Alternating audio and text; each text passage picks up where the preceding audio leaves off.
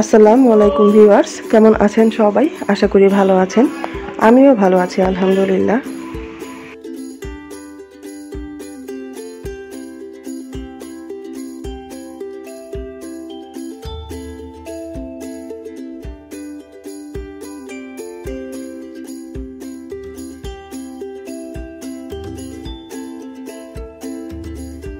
আজকে আমি একটা বিরিয়ানি রেসিপি করে দেখাবো।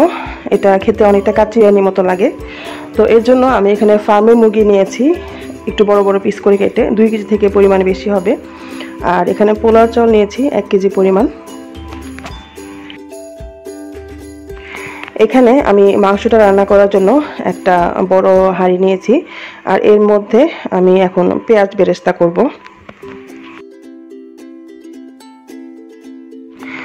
আর এদিকে আমি পেঁয়াজটা ভাজতে ভাজতে পোলাও চালটা সিদ্ধ বসাই দিলাম। আর এর সাথে এখন দিব গরম মশলা, এলাচি, দারচিনি, তারপর তেজপাতা, আর দিব লবণ, আর 1 চা চামচ পরিমাণ শাহি জিরা দিয়ে দিলাম ফ্লেভারের জন্য।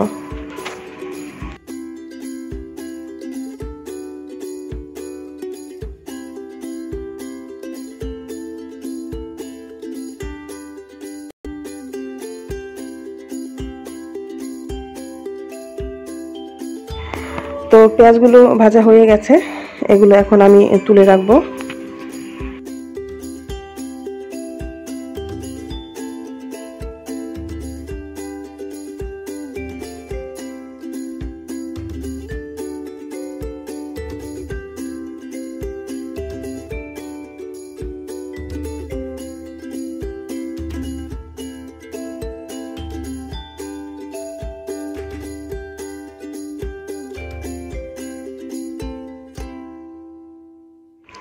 আর এখানে আমি 1 কেজি চাউলের সাথে আমার যতটুকু মশলা লাগবে আমি ওই অনুযায়ী মশলা দিয়েছি, আর লবণটাও আমি ওইভাবেই দিয়েছি।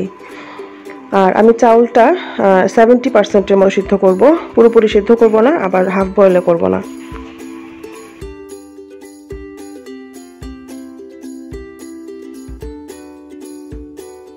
আর এদিকে আমি পেঁয়াজ বেরেস্তাগুলো তুলে নিয়ে মাংসগুলো দিয়ে দিলাম।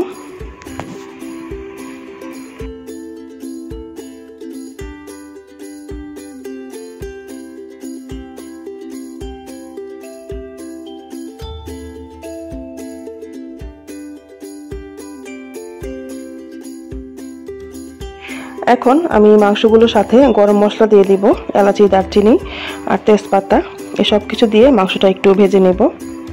আর এখানে অবশ্যই খেয়াল রাখতে হবে মাংসের টুকরোগুলো একটু বড় করে নিতে হবে। এখন আমি সমস্ত মশলাগুলো দিয়ে দিব মাংসের মধ্যে। আমি এখানে দিয়ে দিলাম বিরিয়ানি 2 টেবিল চামচ পরিমাণ, আদা রসুন বাটা দিব 3 টেবিল চামচ পরিমাণ, তারপর জয়ফল বাটা দিব 1/2 চা চামচ পরিমাণ, জয়ত্রী বাটা দিব 1/2 চা চামচ পরিমাণ, জিরা গুঁড়া দিব 2 চা চামচ পরিমাণ, মরিচ গুঁড়া দিব 1 চা চামচ পরিমাণ, ধনে গুঁড়া দিব 2 চা চামচ পরিমাণ, আর দই দিব 1 কাপ পরিমাণ, আর লবণটা আন্দাজ মতো। আর এখানে মশলাটা আপনারা আপনাদের আন্দাজ মতো দিতে পারেন, যেহেতু বিরিয়ানি মশলাটা একটু ঝাল থাকে আমি মরিচটা এই জন্য কমিয়ে দিয়েছি। তো এই সব কিছু দিয়ে আমি মাংসটা ভালোভাবে কষিয়ে নেব।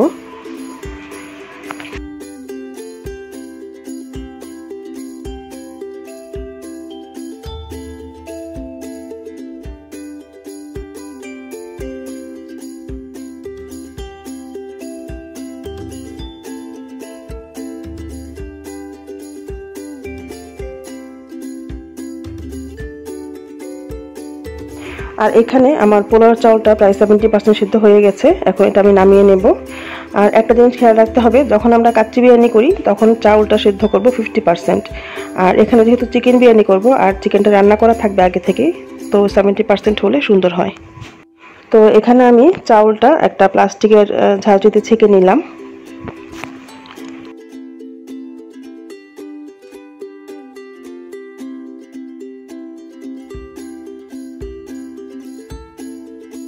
আর এদিকে আমি বিরিয়ানিতে দেওয়ার জন্য কয়েকটা আলু একটু বড় করে কেটে সিদ্ধ করে নিয়েছি।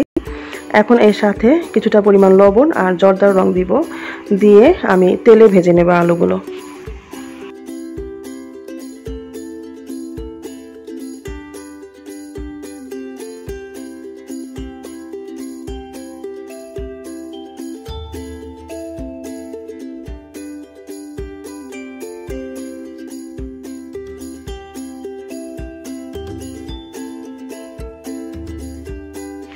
আর এখানে আলুগুলো ভাজা হয়ে গেছে, এখন আমি আলুগুলো নামিয়ে নেব।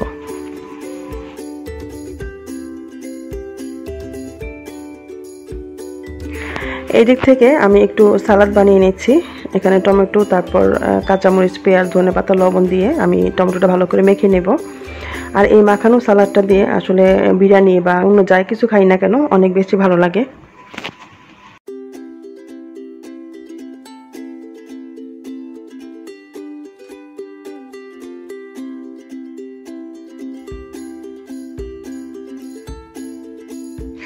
এখানে আমার মাংসটা প্রায় সেদ্ধ হয়ে গেছে, তো আমি অর্ধেকটা পরিমাণ মাংস তুলে রাখবো ঝোল আর তেল সহই, আর অর্ধেকটা এই হাঁড়িতে থাকবে, কারণ এই হাঁড়িতেই আমি এই বিরিয়ানিটা সেট করব। আর অবশ্যই খেয়াল রাখতে হবে মাংসটা যেন পুরোপুরি সেদ্ধ না হয়। পুরোপুরি সেদ্ধ হয়ে গেলে বিরিয়ানি মাংসটা কিন্তু গলে যাবে। যেহেতু এটা ফার্মের মুরগি, এটা হতে বেশিক্ষণ সময় লাগবে না। আর এটা কিন্তু দেশি বড় মুরগি দিয়েও করা যায়, সেক্ষেত্রে মাংসটা একটু বেশিক্ষণ সেদ্ধ করতে হবে। এখন আমি বিরিয়ানিটা সেট করব। আর পাতিলে আমার যে অর্ধেকটা মাংস রয়ে গেছে, সেই মাংসের উপরেই আমি পোলাও চালের যে ভাত রান্না করছিলাম সেটা দিয়ে দিব অর্ধেকটা পরিমাণ।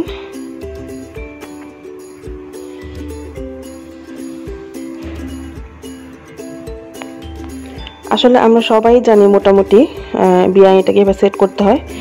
এটা অনেকটাই কাচ্চি বিরিয়ানির মতো।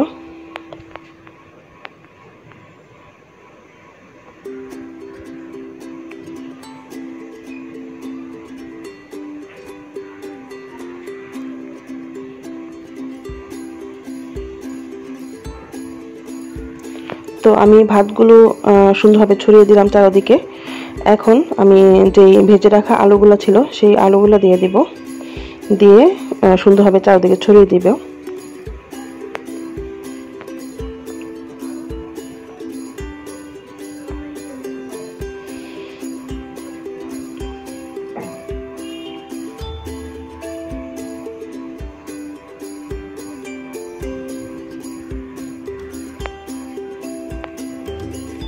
আলুগুলো ছড়ানো হয়ে গেলে এখন আমি বাকি যে মাংসটা তুলে রাখছিলাম অর্ধেকটা পরিমাণ মাংস, সেই মাংসটা দিয়ে দিব।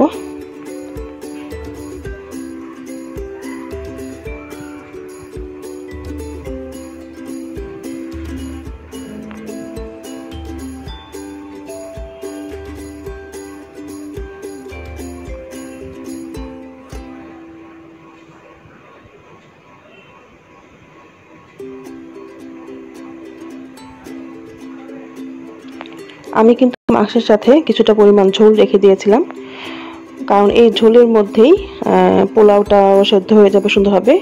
আর মাংসটা যেহেতু আধা সেদ্ধ আছে, মাংসটাও সুন্দরভাবে সেদ্ধ হয়ে যাবে। এখন আমি এর মধ্যে পেঁয়াজ বেরেস্তা দিয়ে দিলাম। আর পেঁয়াজ বেরেস্তা অর্ধেকটা পরিমাণ এখন দিব, বাকি অর্ধেকটা পরে দিব। এখন দিয়ে দিব কয়েকটা কাঁচামরিচ। কাঁচামরিচটা দিলে আসলে খুব সুন্দর একটা ফ্লেভার আসে। আর এখন আমি বাকি যেই আমার ভাতটা রান্না করা ছিল সেটা দিয়ে দিব, দিয়ে তার উপরে দিব কিছুটা পরিমাণ পেঁয়াজ বেরেস্তা আর সামান্য পরিমাণ জর্দার রং। জর্দার রংটা আমি পানিতে মিশিয়ে নিয়েছি।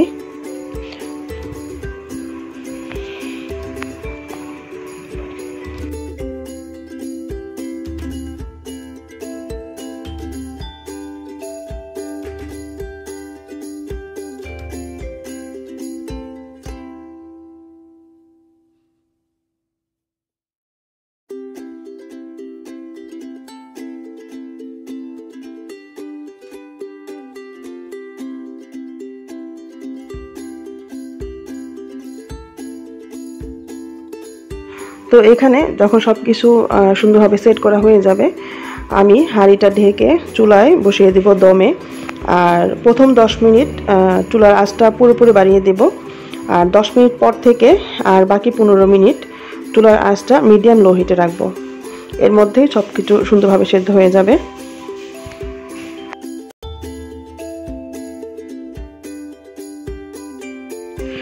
টোটাল আমি 25 মিনিট রান্না করব এটা, আর 25 মিনিটের মধ্যেই বিরিয়ানিটা পারফেক্ট হয়ে যাবে।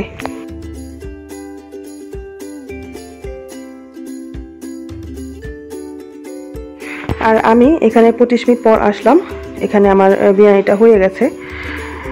আসলে যখন আমরা কাচ্চি বিরিয়ানি করি তখন কিন্তু আমরা পাতিলটা সিল করে দিই, আর এই বিরিয়ানিটা করার সময় পাতিল সিল করা দরকার নেই, এভাবেই হয়ে যাবে। তো এখানে বিরিয়ানিটা হয়ে গেছে, এখন আমি উল্টে পাল্টে দেবো। আর আমি কিন্তু চুলাটা বন্ধ করে দিয়েছি।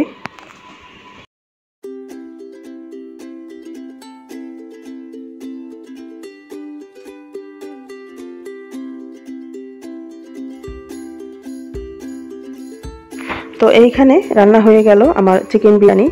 আর এই বিরিয়ানিটা কিন্তু খেতে একদম কাচ্চি বিরিয়ানির মতোই লাগে।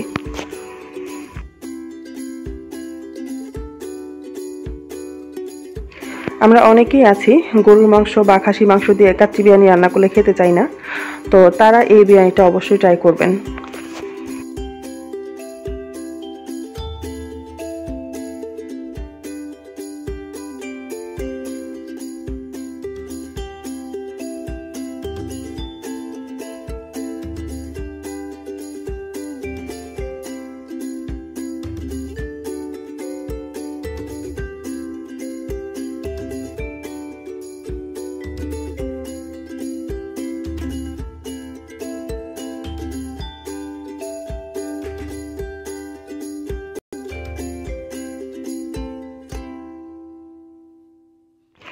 আর আজকের মতো এই পর্যন্তই। সবাই ভালো থাকবেন, সবাই সবার জন্য দোয়া করবেন।